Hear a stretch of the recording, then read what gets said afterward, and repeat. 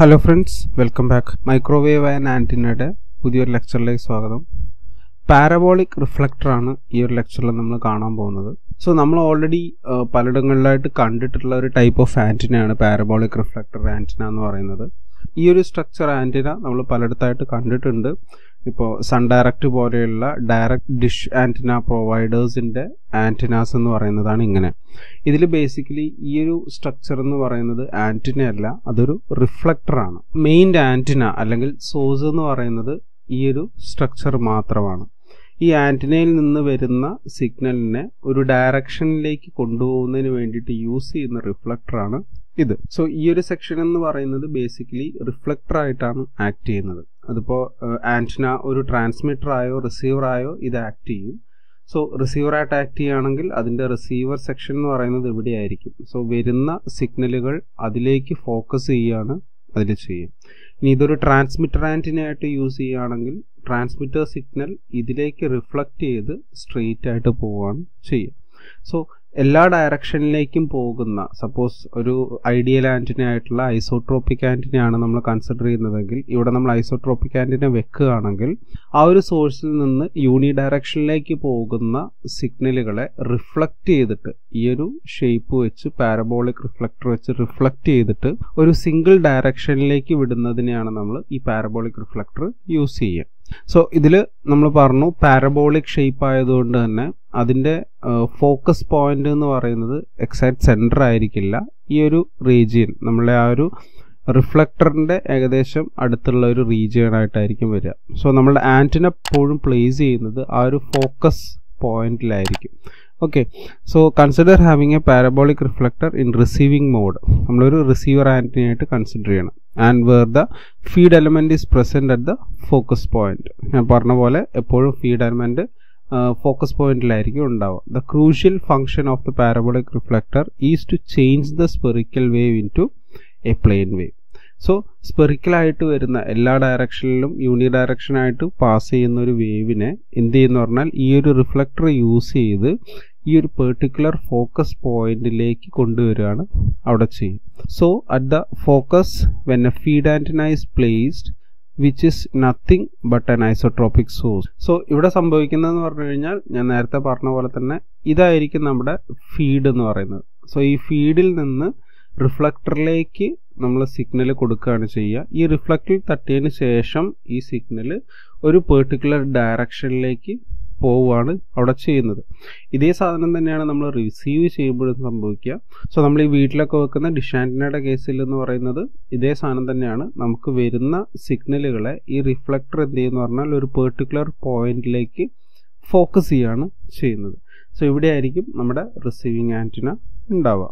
Okay, the radiating element used at the focus is generally dipole or A horn antenna. ഈ രണ്ട് type of antennas ആയിരിക്കും നമ്മളവിടെ use ചെയ്യുക, which are used to illuminate the reflecting surface. Thus the wave emitted from the source incident on the surface of the reflector and R further reflected back as A plane wave. നമുക്ക് കിട്ടുന്ന signal ഒരു plane wave ആയിട്ട് മാറ്റുന്നതിന് വേണ്ടിയിട്ടാണ് ഈ reflector use ചെയ്യുന്നത് of the circular cross section. So ഇതിനു വേണ്ടിയിട്ടാണ് നമ്മൾ മെയിനായിട്ട് ഈ പാരബോളിക് റിഫ്ലക്ടർ യൂസ് ചെയ്യും. സപ്പോസ് ഇതാണ് നമ്മളുടെ റിഫ്ലക്ടർ എന്ന് വിചാരിക്കുക. ഈ എഫ് ആണ് നമ്മളുടെ ഫോക്കസ് പോയിന്റ്. ഓക്കെ, സോ ഈ ഫോക്കസ് പോയിന്റിൽ നിന്ന് നമ്മൾ ഈ ഒരു ഷേപ്പിലേക്കാണ് സിഗ്നൽ ഫോക്കസ് ചെയ്യുക. സോ ഈ സിഗ്നൽ എന്ത് ചെയ്യുന്ന പറഞ്ഞാൽ ഈ ഒരു ഷേപ്പിൽ വന്ന് ടച്ച് ചെയ്തിട്ട് ഈ ഡയറക്ഷനിലേക്ക്, നമുക്ക് ഏത് ഡയറക്ഷനിലേക്കാണോ സിഗ്നൽ പോകേണ്ടത് ആ ഡയറക്ഷനിലേക്കായിരിക്കും ഇതിൻ്റെ ഈ ഓപ്പണിംഗ് ഉണ്ടാവുക. ഓക്കെ, എന്നിട്ട് നമ്മളത് ട്രാവൽ ചെയ്യും. അപ്പോൾ സോ ഇവിടെ നമ്മൾ ഡിഫറെൻറ്റ് പാത്തുകൾ കൺസിഡർ ചെയ്യുന്നുണ്ട്. സോ ഇവിടുത്തെ കേസിൽ എഫ് P1 P1 ഡാഷ്, അതുപോലെ F P2 P2 dash, then F P3 P3 dash and F P4 P4 dash എന്ന് പറഞ്ഞ 4 വേവ്സുകൾ നമ്മളിവിടെ തൽക്കാലത്തേക്ക് കൺസിഡർ ചെയ്യുന്നുണ്ട്. ഇതിൻ്റെ ഈ ടോട്ടൽ ഓപ്പണിംഗ് എന്ന് പറയുന്നത് D ആയിട്ടാണ് അവിടെ എടുത്തിട്ടുള്ളത്. അതുപോലെ തന്നെ ഇതിൽ എഫ് എന്ന് പറയുന്ന ഫോക്കസ് ആണ്. O ഇസ് ദ വെർട്ടെക്സ്, അതായത് ഇതിൻ്റെ ആ ഒരു സ്റ്റാർട്ടിംഗ് പോയിന്റ്, ആ ഒരു മൗത്ത് ഓപ്പൺ ചെയ്യുന്നതിൻ്റെ പോയിന്റ് ആണ് O ആയിട്ട് നമ്മളിവിടെ കൺസിഡർ ചെയ്യുന്നത്. ഓക്കെ, അതുപോലെ O ഡാഷ് എന്ന് പറയുന്നതാണ് axis of parabola. This is the axis of parabola. ഈ ഒരു സെറ്റപ്പ് നമ്മൾ കൺസിഡർ ചെയ്തുകൊണ്ട് വി ക്യാൻ സേ ദാറ്റ് ഇതിൽ ഞാൻ ഈ പറഞ്ഞിരിക്കുന്ന ഓരോ പാത്തും, ഇപ്പോൾ F P1 plus P1 P1 dash അത് ഒരു പാത്താണ്. F P2 plus P2 P2 dash അത് അനദർ പാത്താണ്. ഇതിലുള്ള ഏത് പാത്ത് എടുത്തു കഴിഞ്ഞാലും it will be A constant എന്നാണ് അവിടെ പറയുന്നത്. സോ ഒരു പാരബോളിക് റിഫ്ലക്ടർ ആയതുകൊണ്ട് തന്നെ ഇതിൽ നിന്ന് റിഫ്ലക്ട് ചെയ്ത് പോകുന്ന വേവുകളെല്ലാം ഒരു ലീനിയർ വേവ് ആയിട്ടാണ് അവിടെ നമുക്ക് കിട്ടുക. സോ അങ്ങനെയാണ് അതിൻ്റെ ഒരു ബേസിക് റിഫ്ലക്ഷൻ എന്ന് പറയുന്നത്. The open mouth D of the parabola is known as the aperture. Okay, so ഈ ഒരു ഡിസ്റ്റൻസിനെയാണ് അപ്പാർച്ചർ ഡി എന്ന് പറയുന്നത്. So F by D ratio usually varies from 0.25 to 0.5 where f is the focal length and d is the aperture size. ഞാൻ already പറഞ്ഞു. All the waves going from focus f reflect back to the parabolic axis, hence all the waves reaching the aperture are in phase. എല്ലാ വേവുകളും in phase ആയിട്ടായിരിക്കും നമുക്ക് അവിടെ കിട്ടുക. ഇവിടെ നിന്ന് reflect ചെയ്ത് പോയതെല്ലാം ഒരു കോൺസെൻട്രേറ്റഡ് വേവ് ആയിട്ടായിരിക്കും നമുക്ക് അവിടെ കിട്ടുക. വേവ്സ് പല ഡയറക്ഷനിലേക്ക് പോയിട്ടുണ്ടെങ്കിലും റിഫ്ലക്ട് ചെയ്ത് പോകുന്നതെല്ലാം ഒരു പെർട്ടിക്കുലർ ഏരിയയിലേക്ക് കോൺസെൻട്രേറ്റ് ചെയ്ത് പോകുന്നതിലായിരിക്കും നമുക്കവിടെ കിട്ടുക. ഇതിന് ഡയറക്ടിവിറ്റി ഒക്കെ എന്ന് പറയുന്നത് കുറച്ചുകൂടെ improve ചെയ്തതായിരിക്കും. Okay, so consider having A parabola reflector is in receiving mode and where the feed element is present at the focus. The crucial function of the parabola reflector is to change the spherical wave into plane wave. നമ്മൾ already പറഞ്ഞതാണ്. The radiating element used at the focus is generally dipole or Havon antenna. അതും നമ്മൾ കണ്ടതാണ്. Does the wave emitted from the source incident on the surface of the reflector and are reflected back as a plane wave of circular cross section. So parabolic reflector can be designed by keeping the mouth diameter fixed varying the focal length f.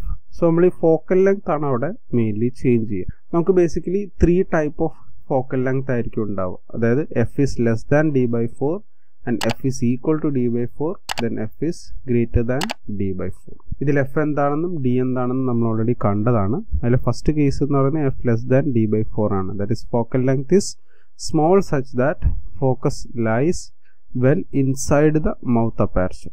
Okay, കുറച്ച് ഉള്ളോട്ടേക്കായിരിക്കും ഇതിൻ്റെ F focus ചെയ്യുക. In this case it is difficult to get source giving adequately uniform illumination over such a wide angle. ഈ ഒരു കേസിൽ നമുക്ക് ഇത്തിരി ഡിഫിക്കൽട്ടാണ് നമുക്ക് wide ആംഗിളിലേക്ക് കിട്ടുന്നതിന് വേണ്ടി. ഫോക്കസ്ഡ് ആയിട്ടായിരിക്കും അവിടെ സിഗ്നൽ പോവുക. സെക്കൻഡ് കേസ് എന്ന് പറഞ്ഞാൽ F is greater than d/4 ആണ്. ഇതിന്റെ കേസിൽ എഫ് എന്ന് പറഞ്ഞാൽ കുറച്ച് ഈ ഒരു മൗത്തിൽ നിന്ന് കുറച്ചുകൂടെ വിട്ടിട്ടായിരിക്കും ഉണ്ടാവും. Okay, and it is difficult to focus all the radiation from source on the reflector. ഈ രണ്ട് കേസിലും it is A bit difficult. ഏറ്റവും കോമൺ ആയിട്ട് യൂസ് ചെയ്യുന്നത് df is equal to d/4 ലാണ്. The focus lies in the plane of the open mouth. The focal length f is equal to 1/4 of open mouth diameter ആയിരിക്കും. d/4 is equal to f എന്നുള്ള condition. Beam from an antenna employing parabolic reflector should be theoretically a pencil shape. So ഇതിന്റെ കേസിൽ നമ്മൾ പെൻസിലിന്റെ ഒക്കെ ഒരു edge പോലെ നിങ്ങൾക്ക് വേണമെങ്കിൽ അതിനെ കൺസിഡർ ചെയ്യാം. ആ ഒരു ഷേപ്പിലായിരിക്കും ഇതിന്റെ സിഗ്നൽ ഉണ്ടാവുക. സോ ഏറ്റവും കോമൺ ആയിട്ട് യൂസ് ചെയ്യുന്നതെന്ന് പറഞ്ഞു കഴിഞ്ഞാൽ F is equal to d/4 എന്ന് പറയുന്ന കണ്ടീഷനാണ്. ബാക്കിയുള്ളതെല്ലാം കുറച്ച് ഒരു നമ്മൾ പ്രതീക്ഷിക്കുന്ന ആ ഒരു ഡയറക്ടിവിറ്റി നമുക്ക് അവിടെ കിട്ടില്ല. സോ ഇനി ഇതിന്റെ കുറച്ച് ഇക്വേഷൻസുകൾ എന്തൊക്കെയാണെന്നുള്ളത് നമുക്ക് ജസ്റ്റ് ഒന്ന് നോക്കാം. സോ ഇവിടുത്തെ കേസിൽ if the feed or primary antenna is isotropic then the paraboloid will produce A beam of radiation assuming the circular aperture is large. So beam width first നാൾ എന്താണെന്ന് നമ്മൾ ഓൾറെഡി കണ്ടിട്ടുള്ളതാണ്. അതെന്ന് പറയുന്നത് 140 ലാംഡ ഡിവൈഡഡ് ബൈ ഡി, അത്രയും degrees ആയിരിക്കും നമുക്ക് അവിടെ ഉണ്ടാവുക. സോ ഇതിൽ ലാംഡ എന്ന് പറയുന്നത് വേവ് ലെങ്ത്തും ഡി എന്ന് പറയുന്നത് ഡയമീറ്റർ ഓഫ് അപ്പാർച്ചറും ആണ്. രണ്ടും മീറ്ററിലാണ്. അതേപോലെ തന്നെ ഹാഫ് പവർ ബീം വിഡ്ത്തിന്റെ എക്സ്പ്രഷൻ എന്ന് പറയുന്നത് ഇങ്ങനെയാണ്. That is 58 lambda divided by D, അത്രയും ഡിഗ്രീസ് ആണ്. ഇതിന്റെ ഓൾമോസ്റ്റ് പകുതിയായിരിക്കും നമുക്ക് ഇവിടെയും കിട്ടുക. Okay, that is the equation for HPBW. അതേപോലെ തന്നെ ഡയറക്ടിവിറ്റി കാണാനുള്ള ഇക്വേഷൻ എന്ന് പറഞ്ഞു കഴിഞ്ഞാൽ 4πA divided by lambda square ആണ്. ഇതിൽ എ എന്ന് പറയുന്നത് area of the aperture. അപ്പാർച്ചറിന്റെ case ഇവിടെ കണ്ടു. പക്ഷെ ആക്ച്വലി നമുക്കറിയാം പ്രാക്ടിക്കൽ കേസിൽ എത്രയാണോ അപ്പാർച്ചർ അത്ര തന്നെ എഫക്റ്റീവ് വരില്ല. നമുക്ക് എഫക്റ്റീവ് അപ്പാർച്ചർ എന്ന് പറഞ്ഞ മറ്റൊരു ടേം നമുക്കവിടെ വരുന്നുണ്ട്. സോ ആ എഫക്റ്റീവ് അപ്പാർച്ചർ എന്ന് പറയുന്നത് A0 ആയിട്ടാണ് അവിടെ എക്സ്പ്രസ് ചെയ്യുന്നത് which is k into a ആണ്. A0 എന്ന് പറയുന്നത് the capture area, a is the actual area of mouth and k is the constant depend on type of antenna. അത് ഓരോ ആൻറ്റിനയ്ക്കും വാല്യൂസ് ചേഞ്ച് ചെയ്ത് വരും. Four A dipole antenna it is 0.65 value. So അങ്ങനെയാണെങ്കിൽ അതിൽ നിന്ന് നമുക്ക് ഗെയിനിൻ്റെ എക്സ്പ്രഷൻ എഴുതാം. That is gain is equal to 4πa0 divided by lambda square ആണ്. ഓക്കെ, സോ ആ ഒരു എഫക്റ്റീവ് അപ്പാർച്ചർ ആണ് നമ്മളവിടെ കൊടുക്കുക. സോ ഇതിനകത്ത് സ്റ്റാൻഡേർഡ് വാല്യൂസുകൾ നമുക്ക് അതിനകത്ത് കൊടുത്തു കഴിഞ്ഞിട്ടുണ്ടെങ്കിൽ it is almost equal to 6d divided by lambda whole square ആണ് നമുക്കവിടെ കിട്ടുന്നത്. സോ അതാണ് ഗെയിൻ എന്ന് പറയുന്നത്. അതേപോലെ തന്നെ എഫക്റ്റീവ് ഏരിയ എന്ന് പറയുന്നത് we can express like this, A is equal to ഈറ്റ എ എന്ന് നമുക്കവിടെ എക്സ്പ്രസ് ചെയ്യാം. This is the expression for effective area where eta is the aperture efficiency and a is the physical area of the reflector. അത് നമ്മൾ πd square divided by 4 എന്നും കണ്ടിട്ടുണ്ടായിരുന്നു. Okay, so ഇത്രയാണ് parabolic ആൻറ്റിനയെ കുറിച്ച് പറയാനുള്ളത്. ഇനി നമ്മൾ നെക്സ്റ്റ് കാണാൻ പോകുന്നത് ഇൻവേർട്ടഡ് എഫ് ആൻറ്റിനയാണ്. IFA എന്നാണ് നമ്മളത് കോമൺ ആയിട്ട് പറയുക. വളരെ കോമൺ ആയിട്ട് കാണുന്ന ഒരു type of ആൻറ്റിനയാണ് inverted F antenna. അതിൻ്റെ ഒരു ഷേപ്പ് എന്ന് പറയുന്നത് ഈ ഒരു ഷേപ്പാണ്. അതിൻ്റെ ഒരു ഗ്രൗണ്ട് പ്ലെയിൻ ഇതിൻ്റെ താഴെ ഉണ്ടാവും. അതേപോലെ തന്നെ അതിൻ്റെ സ്ട്രക്ചർ ഇങ്ങനെയാണ്. ഒരു ഇൻവേർട്ടഡ് എഫിൻ്റെ ഷേപ്പിലാണ് നമുക്കവിടെ വരുന്നത്. അതിൻ്റെ ഫീഡ് നമ്മൾ ഇവിടെയാണ് കൊടുക്കുക. ഇതിൻ്റെ ഹൈറ്റ് h, ഈ ലെങ്ത് L ആയിരിക്കും അവിടെ കോമൺ ആയിട്ട് വരിക. സോ ഈ ഒരു ഏരിയ എന്ന് പറയുന്നത് കുറച്ച് ബിഗർ ആയിട്ടുള്ള ഏരിയ ആയിരിക്കും. ലാംഡയുമായിട്ട് റിലേറ്റ് ചെയ്തിട്ടുള്ള ഒരു സൈസ് ആയിരിക്കും നമുക്ക് ഇവിടെ വരിക. Okay, so inverted F antenna is A type of antenna used in wireless communication. Mobile കമ്മ്യൂണിക്കേഷൻസിലൊക്കെയാണ് നമ്മളിത് കോമൺ ആയിട്ട് യൂസ് ചെയ്യുക. മൊബൈലിൻ്റെ പുറകിലൊക്കെ നോക്കിയിട്ടുണ്ടെങ്കിൽ ഈ ഷേപ്പ് ആൻറ്റിനാസ് നമുക്ക് കാണാവുന്നതാണ്.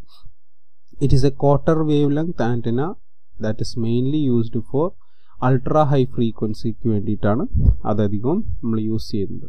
Okay, the feed is placed from the ground plain to the upper am of inverted F antenna. So ഈ ഒരു സെക്ഷനിലാണ് നമുക്ക് ആ ഫീഡ് പ്ലേസ് ചെയ്യുന്നത്. The upper am of IFA has A length that is റഫ്ലി A quarter of A wave length. അതിൻ്റെ ഷേപ്പിൽ നമ്മൾ already പറഞ്ഞതാണ്. To the left of the feed upper arm is shorter to the ground plane. The feed is closer to the shorting pin than to the open end of the arm. ഇവിടുത്തെ കേസിൽ inverted F antenna ആണെങ്കിൽ ഈ ഒരു area എന്ന് പറയുന്നത് open area ആയിട്ടായിരിക്കും അവിടെ വരിക. The polarization of this antenna is vertical and the radiation pattern is roughly donut shape ആണ്. ഒരു ഡോണറ്റിന്റെ ഷേപ്പിലാണ് ഇതിന്റെ റേഡിയേഷൻ പാറ്റേൺ വരുന്നത്. With the axis of donut in the vertical direction. Okay, the ground plane should be at least as wide as inverted F antenna length. അതിൻ്റെ L, ഇതാണ് L എന്ന് പറയുന്നത്. ഇതിൻ്റെ ഓൾമോസ്റ്റ് സെയിം ആയിരിക്കും ഈ ഗ്രൗണ്ട് പ്ലെയിനിൻ്റെ ലെങ്ത് എന്ന് പറയുന്നത്. And the ground plain should be at least lambda by 4 in height ആണ്. ഈ ഹൈറ്റ് ഞാൻ പറഞ്ഞത് അതാണ്, ലാംഡ ബൈ 4 ആയിരിക്കും ഈ ഒരു ഹൈറ്റ് എന്ന് പറയുന്നത്. Okay, if the height of the ground plane is smaller, the bandwidth and efficiency will decrease. The height of inverted F antenna should be small fraction of wavelength. The radiation properties and impedance are not a strong function of this parameter. Okay, so ഇതാണ് inverted F antenna എന്ന് പറയുന്നത്. ഇപ്പോൾ ഈ മൊബൈലിൻ്റെ പുറകിലൊക്കെ നിങ്ങൾക്ക് ഇപ്പോൾ പുതിയതിലൊന്നുമില്ല, but ഒരു old type മൊബൈലിൻ്റെ പുറകിലൊക്കെ ഇൻവേർട്ടഡ് എഫ് ആൻറ്റിനാസ് ആണ് മോസ്റ്റ് കോമൺ ആയിട്ട് യൂസ് ചെയ്യുന്നത്. നിങ്ങൾ ബാക്കൊക്കെ ഊരാൻ പറ്റുന്ന പഴയ മൊബൈൽസൊക്കെ നിങ്ങൾക്ക് ഓപ്പൺ ചെയ്ത് നോക്കിയിട്ടുണ്ടെങ്കിൽ ഇവിടെ കാണാൻ പറ്റും ഈ ഒരു സ്ട്രിപ്പ് പോലെ ഇൻവേർട്ടഡ് എഫ് ആൻറ്റിന പലയിടങ്ങളിലായിട്ട് കൊടുത്തിട്ടുണ്ടാവും പഴയ മൊബൈൽസിലൊക്കെ. ഓക്കെ, സോ ഈ ഒരു മൊബൈൽ കമ്മ്യൂണിക്കേഷനാണ് കോമൺ ആയിട്ട് ഇൻവേർട്ടഡ് എഫ് ആൻറ്റിന യൂസ് ചെയ്യുന്നത്. ഓക്കെ, സോ ഇത്രയാണ് ഈ ലെക്ചറിലുള്ളത്. സെക്കൻഡ് മൊഡ്യൂൾ ഇവിടെ തീരുകയാണ്. അടുത്ത വീഡിയോ തൊട്ട് നമ്മൾ തേർഡ് മൊഡ്യൂൾ സ്റ്റാർട്ട് ചെയ്യും. Okay, so thanks for watching the video.